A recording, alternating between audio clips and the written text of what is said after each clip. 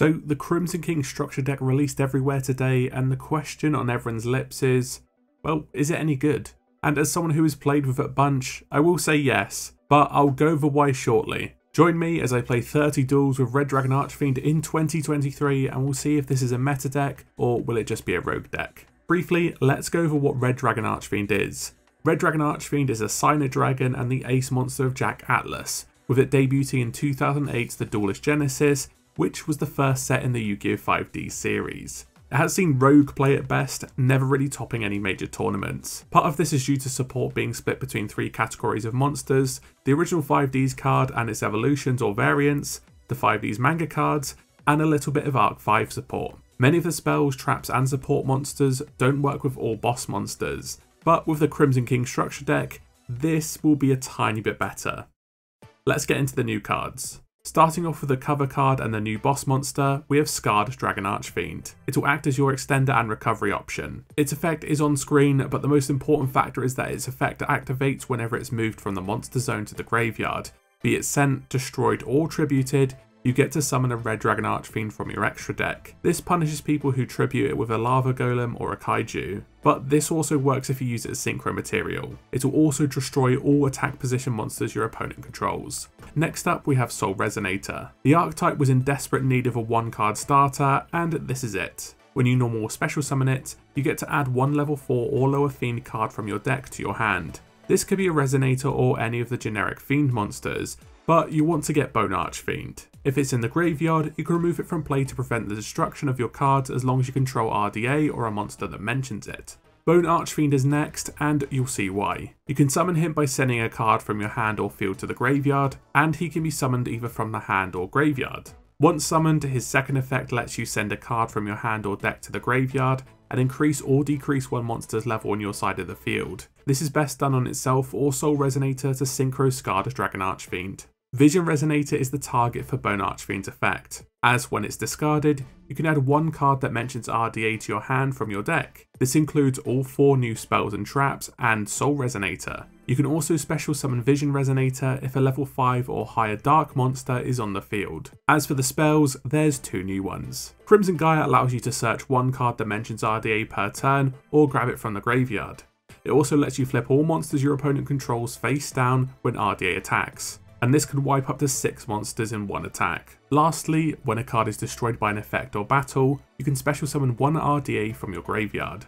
Absolute Powerforce is the underdog in the deck. You can target 1 RDA and it will gain effects when it battles until the end of the damage step. It gains 1000 attack, your opponent can't activate cards or effects, defense position monsters receive piercing damage, and battle damage from that battle is doubled. It can seriously mess up your opponent, especially as many cards have low defense. There's also 2 new traps. Red Zone is the better of the 2 and is a continuous trap. If your opponent activates a card or effect when you have RDA on the field, or a monster that mentions it, you can target 1 card on the field and destroy it. You can also special summon a Dark Dragon Synchro monster that is banished once per turn. It's a good punishment card but works best with Red Nova and Red Supernova Dragon. This allows you to use their effects up to twice per turn on each yours and your opponent's turn. Fiendish Golem is easily the worst new card and probably not worth playing. You can banish 1 monster on the field with 2000 or more attack until the end of the next turn. If you have Red Dragon Archfiend on the field, you can also set Fiendish Chain. It's just a bit slow and requires 3 cards to use its maximum potential. I couldn't really fit it into my list. With that being said, here's the list I ended up with after those 30 duels. I'll briefly go over them.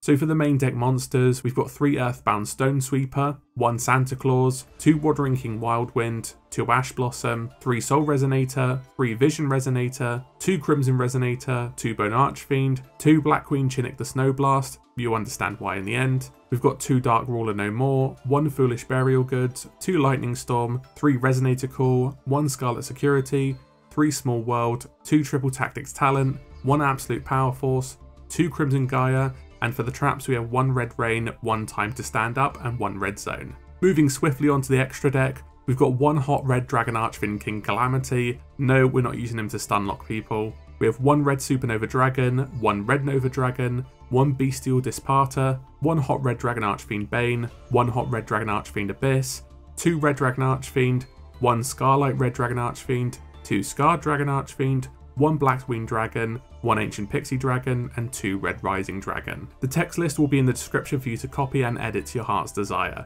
With the side deck, just pick whatever staples you want. The first matchup is going to be against Dark World, and we're going second. Cool.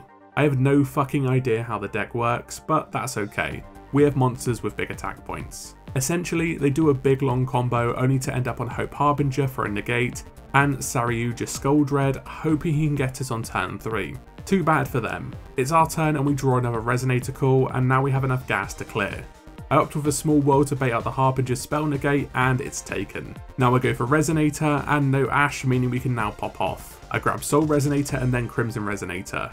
We get a free special summon with Crimson Resonator here and go for a normal summon for Soul Resonator. Soul lets us grab the new Bone Archfiend. We'll ditch 1 King Wildwind to summon Bone Archfiend, and then 1 Vision Resonator to let us search for Crimson Gaia. We'll get Scarlet Security back from the graveyard, then it's time for Red Dragon Archfiend. This will allow us to pop off Scarlet Security and get Red Rain back.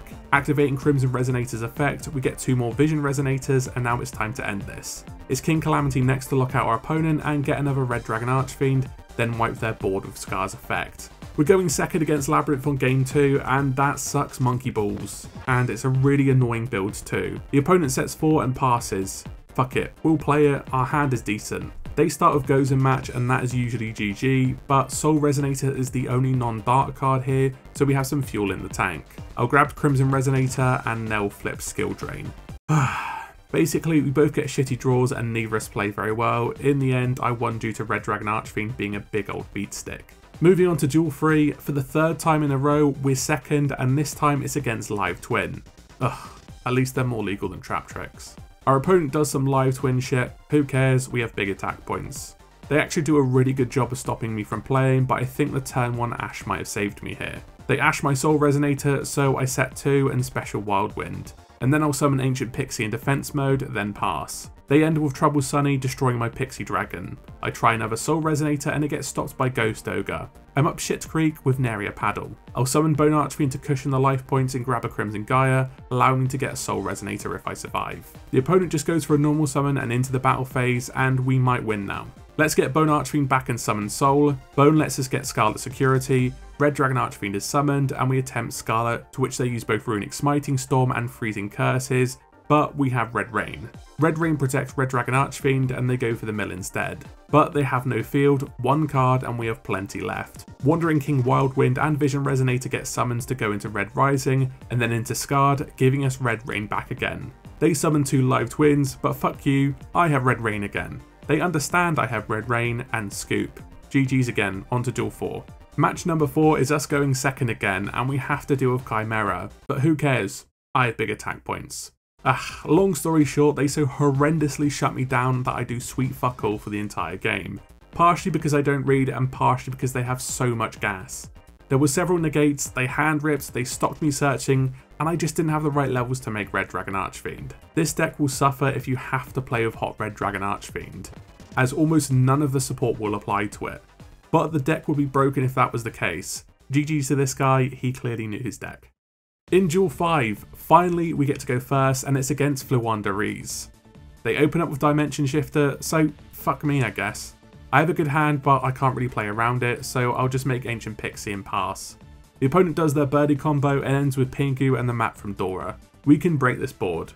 I'll start with Santa Claus to club Pingu, and now I can start building RDA. I go for Crimson Resonator and then Bone Archfiend, use Bone Archfiend to get Crimson Gaia and level it up to level 5. Then Crimson will get Soul Resonator, normal summon Soul Resonator, synchro into Scar Red Dragon Archfiend, use Crimson to get more tuners, and prep to go into King Calamity, but the opponent surrendered.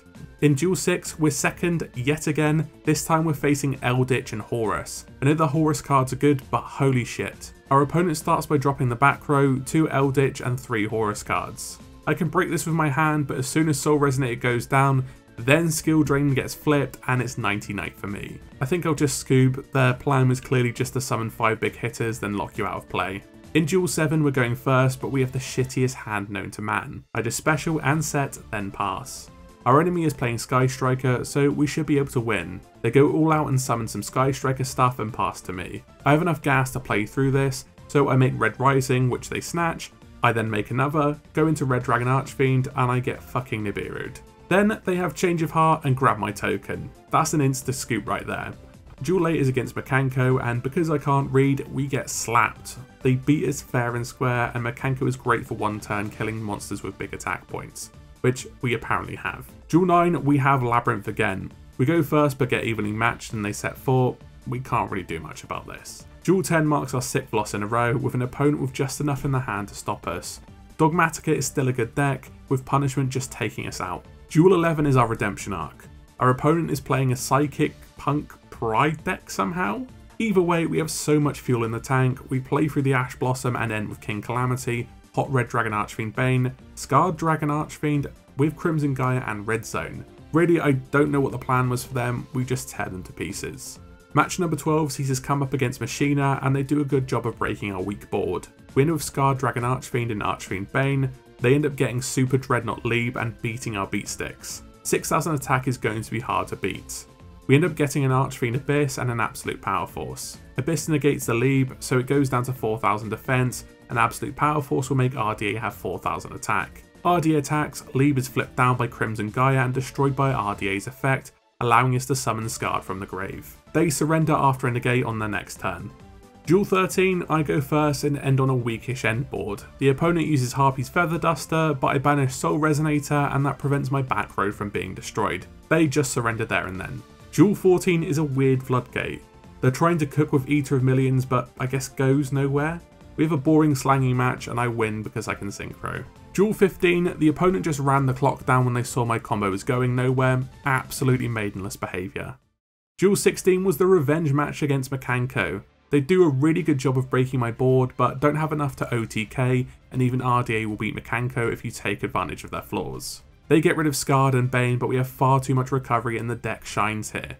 Crimson Gaia lets us get Scarlet Security. Our cheeky little, not even really synchro rumble brings back an RDA, allowing for Scarlet Security to be played, but it doesn't matter. Oheim uses its effect and allows Red Zone to trigger, meaning she is done. And that also lets me get Scarred back. With no board and no cards in hand, it's GG's. Duel 17 is Mekanko again. They go second in Kaiju Scarred Dragon Archfiend, causing Red Dragon Archfiend to pop out. But that's all they really do. We have plenty available, it's 99 for Mekanko again. Duel 18 was Dinos. They get a really good board off and have Evil Tsar Dolka, which has 2 negates. There is nothing we can really do about this, so we just scoop. Duel 19 was against Kashtira, with our opponent going first and having a pretty crappy end board. No Arise Heart means happy days for us, although it's actually not banned yet. We have so much fuel, wipe their board and end with Red Nova Dragon, and Scarred, and Red Dragon Archfiend. They manage to recover, but fuck that, we'll Red Rain them, making sure Red Nova can't be taken out. Then our enemy forgets what Red Rain does, attacks it with Kashtira Fenrir, and ends up losing because he can't banish Red Nova. And that's exactly why I play Red Rain. Duel 20 was pretty boring, it was against Scrap. I essentially Red Rain them at the end of their combo and they fold. Duel 2021 was against Traptrix. Traptrix is not my cup of tea. They end up Nibiruing me, which they don't have enough cards to remove it, and allows me to recover and wipe them with another Red Rain. Match 22 was against Kashtira. They ended up on Unicorn and Shangri-Ira and set quite a few cards. Lightning Storm wipes the back row and they see my combo starting, they fold. Duel 23, the file didn't save properly and I was against Branded. I surrendered at some point, you know, a typical Branded going first match. Duel 24 was me going against Labyrinth and I had a shit hand. I just surrendered after getting impermed on turn 1. If I had this hand on turn 2, I probably would have won due to Santa Claus and Lightning Storm. Duel 25 was another Traptrix and was drawn out again. They kept banishing my Red Dragon Archfiend but couldn't quite grasp what Red Zone does. In the end, I just went fuck it. With no monsters but plenty in the tank, I comboed into Red Supernova to see how they enjoyed being banished. Red Supernova takes out the blue one. Who cares about these children? That triggers my Crimson Gaia for my Scarred to come back, and a nice little Absolute Powerforce will see the end of the last Traptrix match for this deck. Duel 26 was Branded Bestial and my opponent surrendered. I don't get how they folded when I hit him with Scarlet Security. Duel 27 was Utopia and they surrendered when I ashed their first card. This bloke was basically all of us at one point or another. Fair play. Duel 28 was Infernoble post Duelist Nexus. They were beating me but the clock ran down, so I'm not counting this as a dub because they probably needed to take a dump or something. Duel 29 was Pearly and I went first into Red Supernova. I banished their little gatitos and then they tried to relinquish me, to which I banished again thanks to Red Zone. Turn 3 saw me return Supernova and begin with a Crimson Gaia, to which they noped the fuck out. Duel 30 was against Galaxy, which is another beatdown deck. They do a really good job of breaking my board, not that it's strong or anything, but on turn 3 I have far too much recovery in my hand, with me ending on Red Dragon Archfiend, Scarred, Bane and Abyss before they surrender. It just proves Red Dragon Archfiend is the superior beatdown deck. As a consolation to the Infernoble lads IBS, we've got a bonus duel and it's against Unchained. They go first too. I didn't really read the cards because on my turn I Lightning Storm them, and that allows them to bring 3 doggos back. After reading the blue one, I realise I need to negate it or it will link summon with my special summon, so I use the newly added Blackwing Chinook the Snowblast for a cheeky little negate. With Soul Resonator in hand, it's all too easy, with an end board of Scarred, Red Dragon Archfiend, Bane and Red Rising able to clean up really easily. So out of the final results across 30 duels, it ended with me getting 21 wins and 9 losses, which isn't too bad for a deck which is a juiced up structure deck and has never been meta at all. Overall, I think the deck's biggest strengths are the battle phase. With the 2 new spell cards, Red Dragon Archfiend probably is the best we've seen for a while. The recovery for this deck is great, with Crimson Gaia, Red Zone, Bone Archfiend and Scarlet Dragon Archfiend being the bread and butter. If you are allowed to get to the battle phase, which is very uncommon in Yu-Gi-Oh!, you have so much damage at your disposal and the ability to clear a board with 1 attack. The deck's combo lines are super simple, but offer enough flexibility to pull off your end board easily. The other thing I like about this support is that it makes the deck so consistent. Yes, Earthbound, Stone Sweeper and Synchro Rumble aren't out in the TCG yet, but with Soul Resonator, Bone Archfiend, Crimson Gaia and Resonator Call, you have 12 cards there that can set up your combo. The deck goes quite well against Ash and Negates when setting up combos due to the amount of search cards available. What I do not like about the deck is how little negates you have. Without having 3 infinite impermanents, this deck has 1 negate and that's Hot Red Dragon Archfiend Abyss. What's worse is that all the search potential takes up space for generic negates and staples. Playing Imperm can cause it to be more bricky, but it might work. Chinook the Snowblast is a good option because it becomes a quick effect when you have a Dark Dragon Synchro monster, but requires Blackwing Dragon to be in the extra deck. Not that you can't summon it or anything, it's just pretty useless in this deck. But I do think it's worth having that hand negate. The other thing that prevents the deck from being amazing is the relatively weak end board. There just isn't enough fuel to get the variety of monsters needed to make it amazing. It's basically impossible to get a Red Nova, Supernova, Red Dragon Archfiend and Abyss on the board on turn 1. The issue is compounded by many of the boss monsters not being supported by the new support. Do Konami go too far and allow cards like Red Supernova access to Crimson Gaia and Absolute Powerforce? I think that would be broken. But the deck still lacks the definitive boss monster to tie all the sub-archetypes together. I would love to see a retrain of Majestic Red Dragon to add some negate support, since Red Nova is a magnet for negate. Overall though, will this deck be topping tournaments? Probably not. But it'll be a rogue deck we definitely see more. I've seen people playing Resonator Bestials, but I don't think that deck is as good as this one. Or at least just the Resonator pure support. I will say though, as much as I love Red Dragon Archfiend, it is an incredibly fun deck, and it's different enough to be fun to play with. And I think how fun a deck is can mean a lot more than how meta it is. Thanks for watching. If you liked the video, please hit subscribe and drop a like for more deck previews and breakdowns, with other breakdowns coming very soon. Thanks again for watching, and as always, I'll see you in the next video.